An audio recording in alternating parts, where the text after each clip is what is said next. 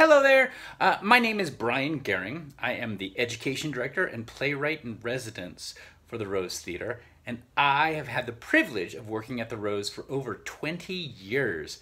I think it's like 22 or 23 years, depending if you count my summer internship.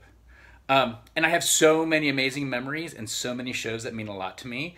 But the one show I'm going to talk about today is called The Bully Show.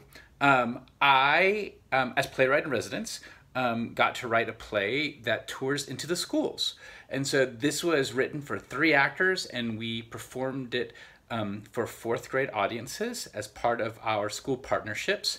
And the amazing thing is, it got accepted at the Kennedy Center. So we developed it at the Kennedy Center at Washington, D.C. It was this amazing experience. I learned so much about the show. And then we toured it for probably like 12 years into the schools, reaching thousands and thousands of 4th graders in this show.